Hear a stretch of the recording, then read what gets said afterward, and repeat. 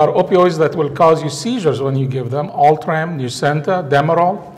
All of these will give you seizures. And so you have to be careful what you are prescribing and how it interacts with the other medications. Applying our information into the wrong settings is what gets us in trouble. We go to the outpatient. All of this was inpatient. All of this was stuff that you are not really interacting with somebody that's coming for a few minutes in your clinic and leaving. All of this did not basically prepare you for what you see on an outpatient basis. Most of the time, people get in trouble Friday around 4:30 p.m., the last patient, and that patient is going to be 65 years old with the diagnosis of fibromyalgia. Her life sucks. Doctors do not listen to her, and Lortab is the only thing that helped her. Of course, her previous doctor just up and left his practice and abandoned her, and she has only 2 pills left. She is not an addict, churchgoer, and she was able to stretch the medication until this appointment. She heard that you are the best doctor in town, that you listen and compassionate, and you like to help your patient, and she's here for you to help her. But she only wants what she knows work for her. Our first option is basically easy, but makes your life difficult afterwards. I don't have time to sort all of this. We'll give her a prescription until I see her next time. I will sort out these issues then. A short review of the situation next time. The patient will be on the same drug for about a year with no changes. And then one day you're going to get a letter from the state of Tennessee saying that you are one of the highest 50 prescriber of the state, and then you decide that you cannot prescribe, and basically we refer her to the pain clinic. Second option, will take care of things the correct way and not easy, make life simpler later on. Calm down, know that this is part of the deal. Actually, a lot of people deal with the Friday around 4:30 problem is by closing the office at noon, or actually not working on Friday altogether.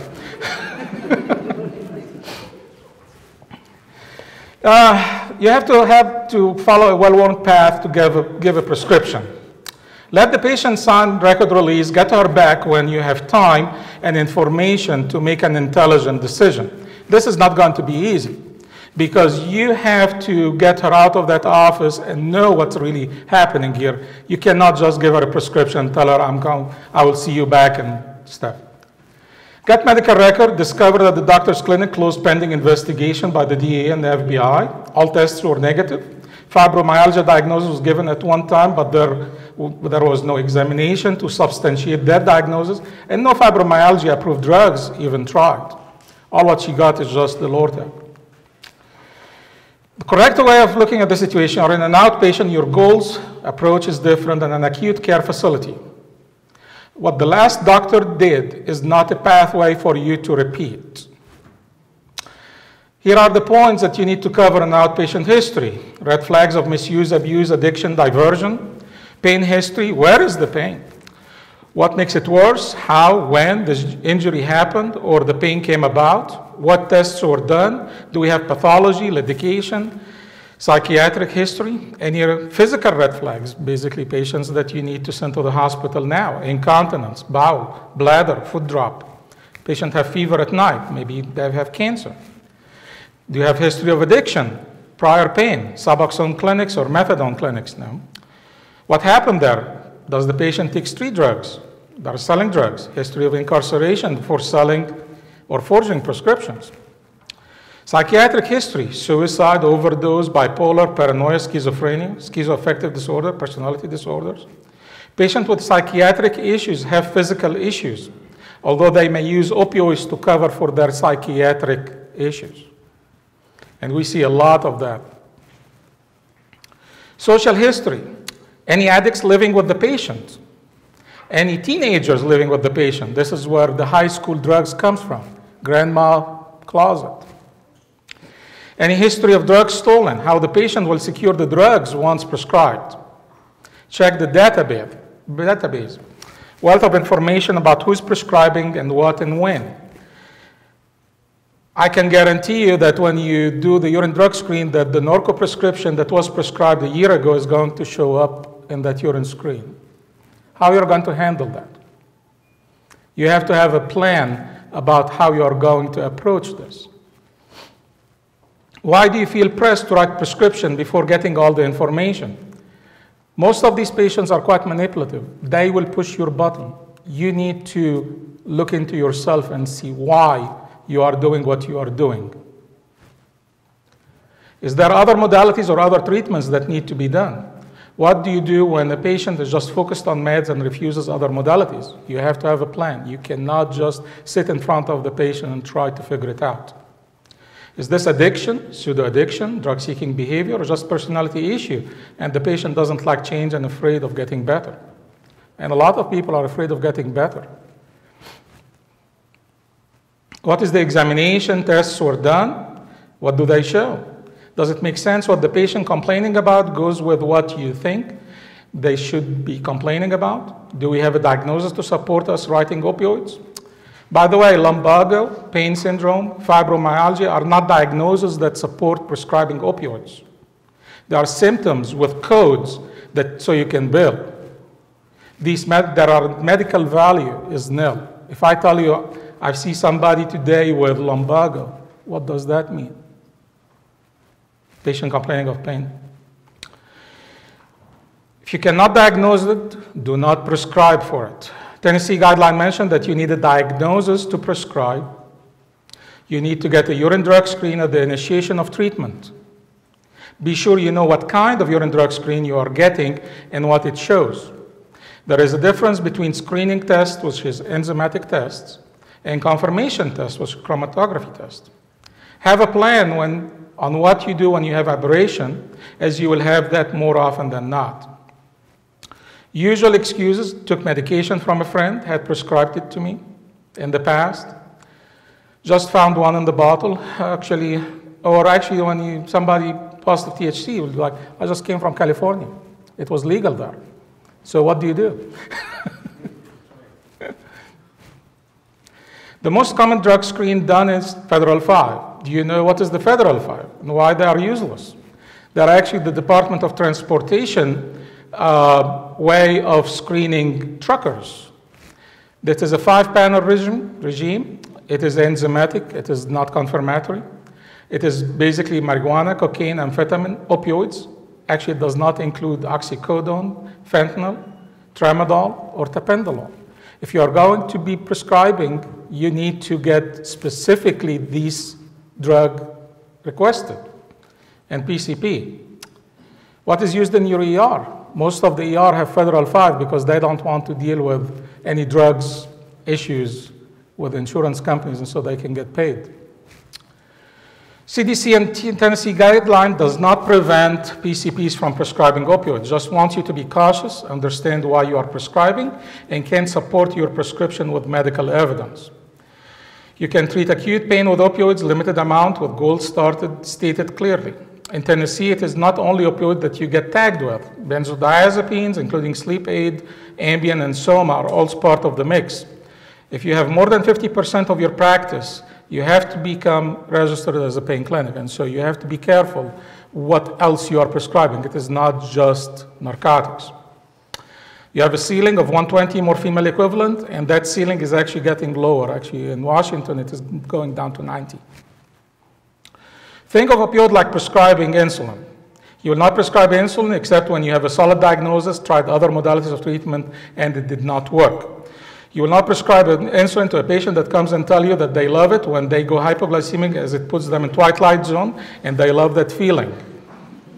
Also, insulin on an inpatient is to control blood sugar, prevent diabetic ketoacidosis, ICU admission. An outpatient, get longer-term A1C lower, prevent infection and comorbid diseases, 2 different ways with one drug. Short-acting insulin is a guideline for your total daily dose. You try to switch to long-acting insulin to have a better control. Controversies. Basically, this, I don't know if I want to do that, but be critical of the information that you get. There's a lot of studies out there. A study done in Canada, Pakistan is different than the ones done in the US. There is difference in culture, acceptance of social norms, difference in malpractice patterns. Is it socialized medicine, fee for service? One study that I read comes from Norway. The marker of hard physical labor is sweating outside. Does that actually apply to us? Most studies are done for three purposes: industry sponsor, and so they can support their product, and so they can come and tell you, we have these wonderful studies that says this. There are student, university, faculty doing it to put it on their resume, may not answer a question, mostly done to increase CV credibility, and then to answer a real question. Studies done with grant money, they are more esoteric and academic, that you hardly find an answer with it. How many studies are proper, double-blinded, placebo-controlled, and then get debunked in clinical practice? You have to look at the studies and what is the inclusion-exclusion criteria. How did they do their method? All of this, not just double-blind, placebo-controlled. You have to look into real study, what it was done, and so you can actually quote it. Know your doctor. Basically, pain clinics are referral clinics. They are like cardiology. You don't just send the patient to cardiology because they have chest pain. Work them up. Pain clinics are specialist clinics. Treat them like cardiology. Referral, use them appropriately. Your expectation will shape your experience. Patient expectation also will shape your experience. Also, you have to counsel them about what's reasonable, realistic, and what is not. Somebody that comes and wants to do stuff that their body is not going to allow them to do, and they want you to cover it up with pain medication, is not a realistic thing. You have to counsel them that this is not a realistic thing. Unregulated world is pain and addiction. Both of them are outpatient. There is no need for hospital reviewing credentials. Usually, this is the second career for a troubled doctor, somebody that cannot practice in a hospital.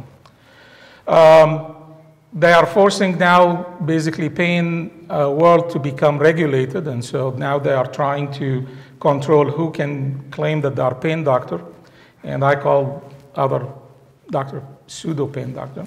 Now you have the addiction. Actually, a lot of the addiction doctors now are did not do any fellowship training. Most of them, they go to a private board, and they get board certified by these private boards. You have to be careful who you are sending this. This is another $1.1 billion in addiction, and it is basically to support medication maintenance programs for addicts. The pain world has good doctors and bad doctors. The bad ones are really bad. They are usually the ones that cause bad reputation, and usually are the ones that will create issues long term, as they will move and or change their focus every so often, and you will find a lot of misuse and abuse in that area. The good doctors do not want to get involved in taking care of patients that went to the bad doctors. Patients which have problems seek bad doctors, and they tell each other. That's why the internet is there. They actually tell each other, and they go, and most of these other guys have open doors, and they will happy to prescribe opioids for money. Usual mistakes seen when referring to a multidisciplinary pain clinic: there is no personal communication. Actually, you don't know your doctor. You don't know who you're referring to. Nobody even talk. This is actually part of the remnant of the hospital practices: consult orthopedics. Whoever is on call, take care of it. That is not the case in outpatient. I will suggest that you know who you are referring the patient to. Actually talk to them. Very late referrals is almost always done. Let's take a case of shingles. Not responding to usual anti-shingle measures, referral is almost always usually 6 months late. If it is acute, it needs to be addressed acutely. The goal of treatment is to prevent acute injury from becoming chronic. If no pain relief within 4 to 6 weeks, referral to interventional pain clinic is warranted. Sympathetic blocks in various forms, usually abort pain and post-shingles pain.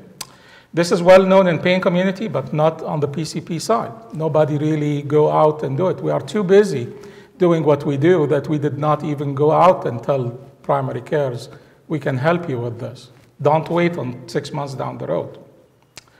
Acute radiculopathy usually respond to some medications, not always opioids.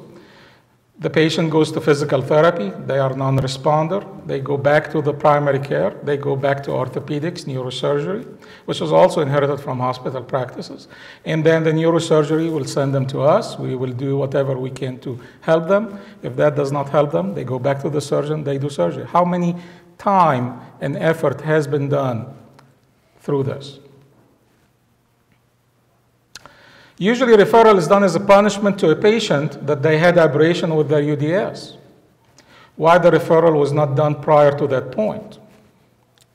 Referral is done to the clinic that will provide the path of least resistance, give pain medication without offering other options, and when that clinic goes out of business or drop out of insurance, possibly as the insurance company is auditing their pattern, a referral is done to a multi-specialty pain clinic. I will tell you, refer back. Good doctors do not interested in seeing bad doctors' patients. Here is the secret. Usual clinic patients, 95% of the patient are patients looking for good medical care. Usually things are well-defined, smooth with them, and you can get to a goal. 5% are usually troubled. By contrast, you will spend 95% of your time dealing with the troubled one, and they will drain your energy and will let you wonder why you are doing this job. If you do a good job at the front end, the back end will take care of itself. If you fail to plan, you plan to fail. And I think I was too fast. So, any questions? Yes?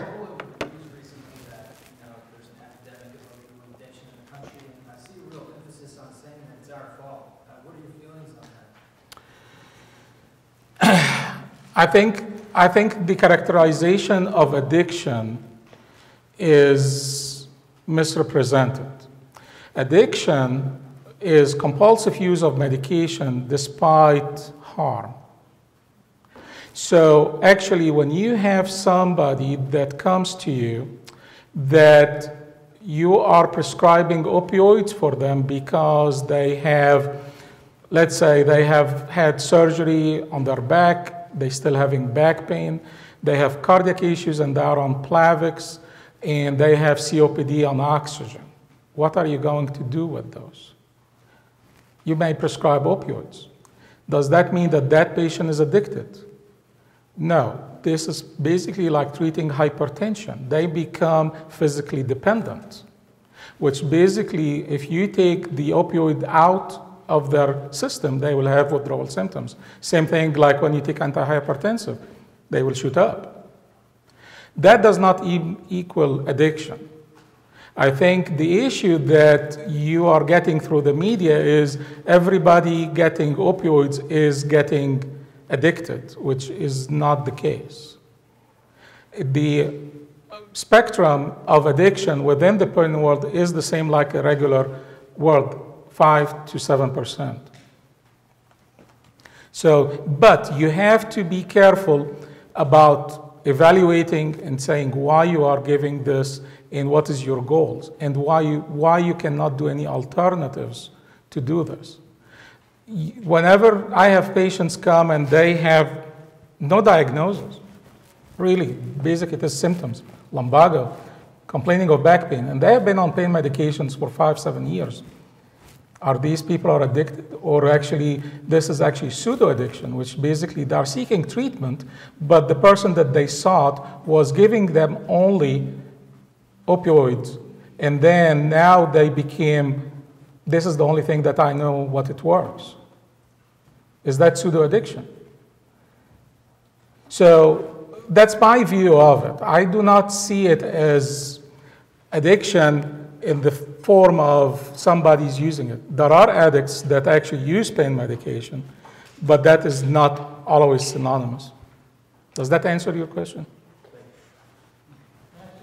Sure. There's a lot of discussion about primary care under-treating pain in some cases. So the addiction is an issue, but a lot of physicians are afraid to write pain medicine, thinking, oh my God, I'll have trouble with the... I think the person that is afraid of that they're going to get in trouble, they're usually, they were undereducated about what they need to do or how they can do it. And that goes back to training programs, but also communication between that physician and their, referring doctor like me, like a pain doctor. I have actually primary care physician called me and says, I don't know what to do here. And then we had to work out a plan with patients. And really, we, as a pain clinic, I don't want to be the refill center of Northeast Tennessee and Southwest Virginia. My role is actually to empower you to write the opioids or to do whatever it needs to be for that patient.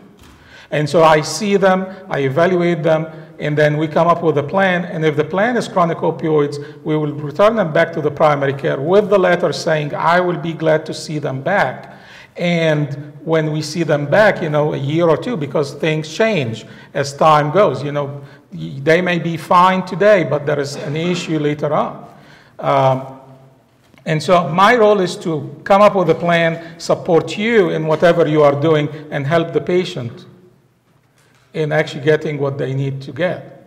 But opioid is not always the treatment that we will recommend. Some patients anti-seizure medication, some patients antidepressants, some patients need long-term therapy. And so that's sometimes is the issue is the patient wants one thing and our recommendation is something else. You are caught in the middle. So which one do you want to go with? That will become the primary care comfort level and education and training.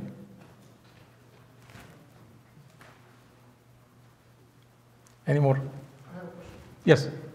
One of the main problems we face in the hospital is patients who get admitted, they are on high-dose pain medication without a real diagnosis, like as an outpatient. Now, a big part of reimbursement is patient satisfaction. Yes. So we're in the middle between thinking that this is not the proper dose and not the proper treatment, but we're in the hospital with an acute setting and between the patient satisfaction. And sometimes the reason for admission is actually respiratory failure because of such high dose. Yeah. So any advice on how to deal with such situations?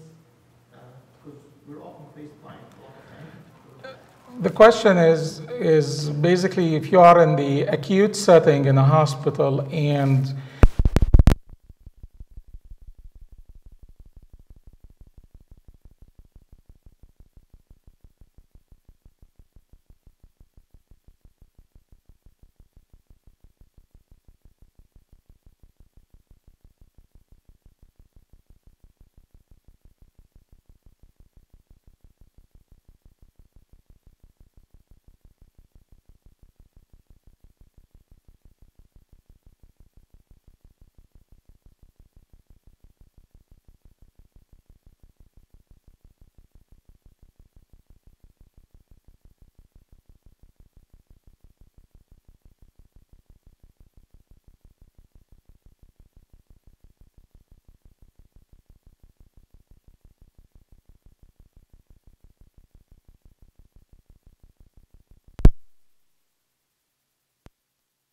this is the body actually has just have changed, and so your role is going to be get them back where they are.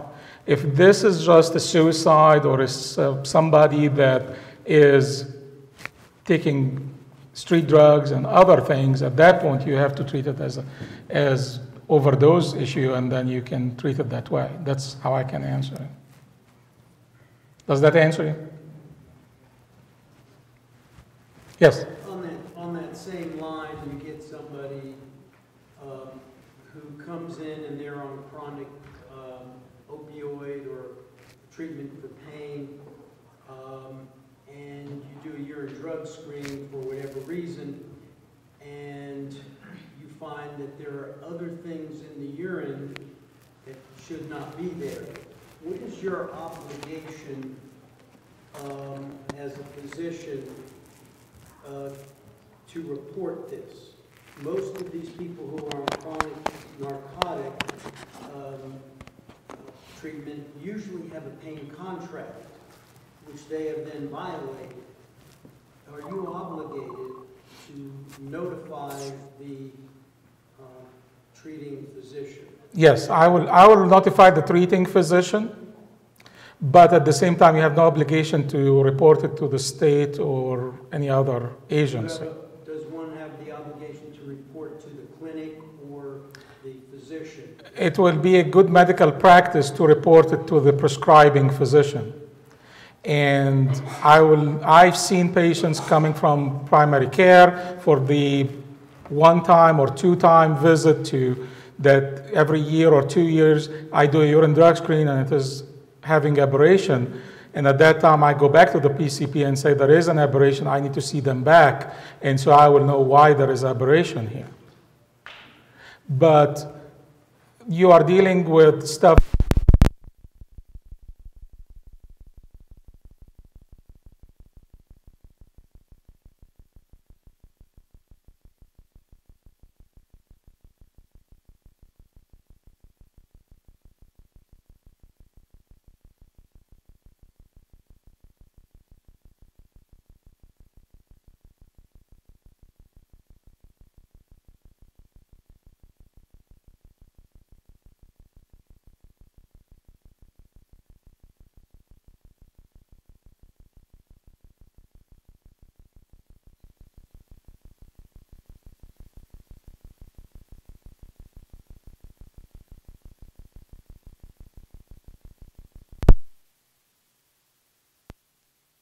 that they actually will tell you what is the chain of command is going to be. So reporting to the authorities is not obligation, but I think in medical practice you should, send a note to the prescribing doctor. In your clinic, pain clinic for chronic pain or what have you, for non-cancer chronic pain, is it still recommended to be on long-acting opioids as opposed to quick-acting? Yes. We always go with the patient to go for the long-acting opioids, not the short-acting. The problem with the short-acting is it does two issues. One of them is it encourages pill-taking behavior. And that in itself encourages that you become dependent on taking the medication on certain times or certain things, or as a coping mechanism, I feel tired now, I will take one and so I will feel better. That's basically what we are trying to avoid. We recommend long-acting. We do not recommend short-acting with the long-acting.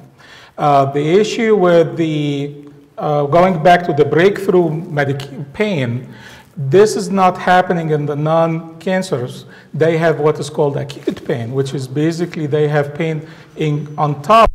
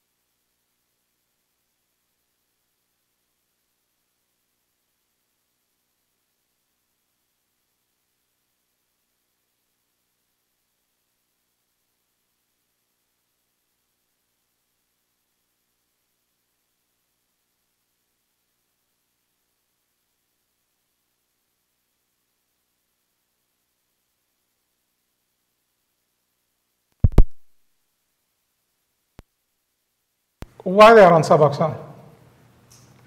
Maybe addiction recovery, Yeah, if you have somebody already in addiction recovery, I think you have to treat them like addicts. You have to evaluate why they are complaining of pain, and if it is reasonable, you can rescue them for a short period of time, but not for long term.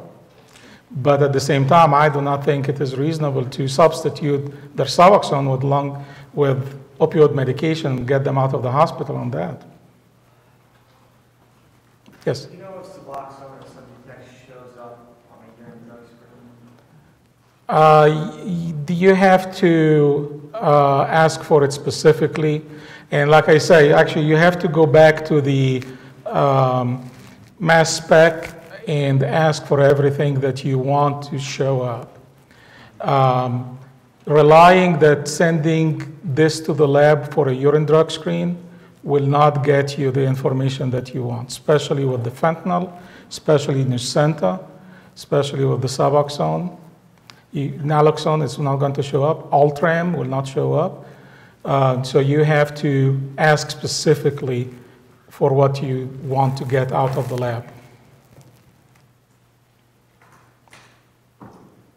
Okay. Yes?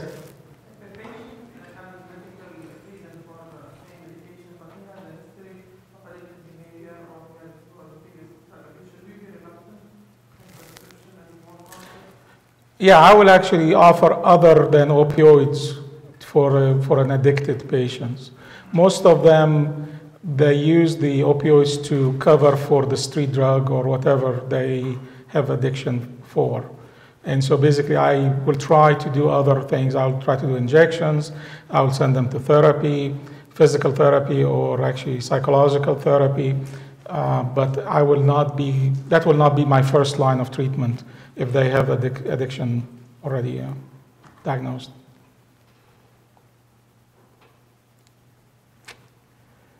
Okay? Sorry I went too fast on these, but maybe you guys will get out of here.